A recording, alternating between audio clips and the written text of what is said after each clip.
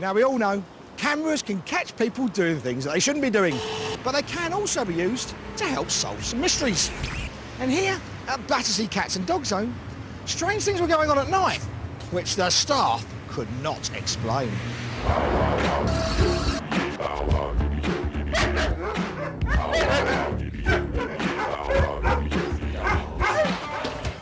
So what's the big mystery, Anne?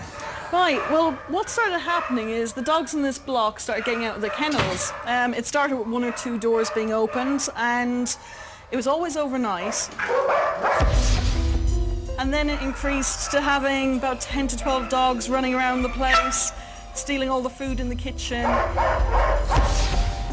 We first started thinking it was human error, and we had a very stern talk to the staff and said, you have to close the doors properly overnight. But it kept on happening. The next time we thought that it might be a practical joke. Somebody was having a bit of a laugh. But we tracked down the security men, and there was nobody here at night that would be doing that.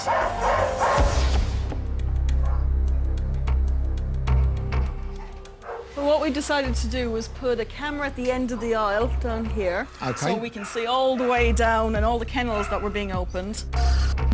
Then we also decided to put one in the kitchen where the food was. Right.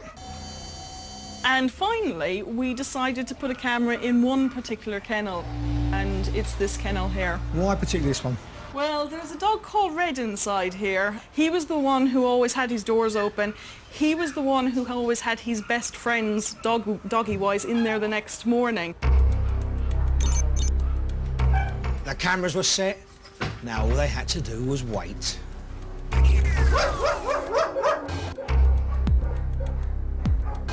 For the first couple of nights it was set up, there was nothing. Right. Absolutely nothing. We were really disappointed.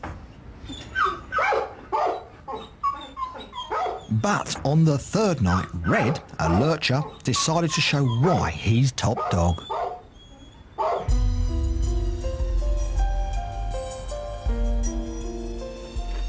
Look at that. Doors loose. Yep, and just and off he goes. Genius. Yep. Oh no, so he's come straight out of his kennel, straight into the kitchen before letting his buddies out. Yeah, you get the best bits. He is shrewd. He's got the nerve of the devil, really, hasn't he?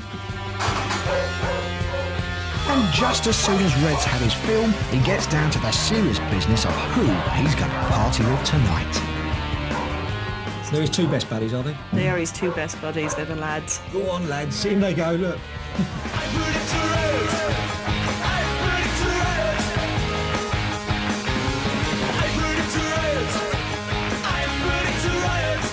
This is his girlfriend Sage who's coming in here, and Sage was always let out.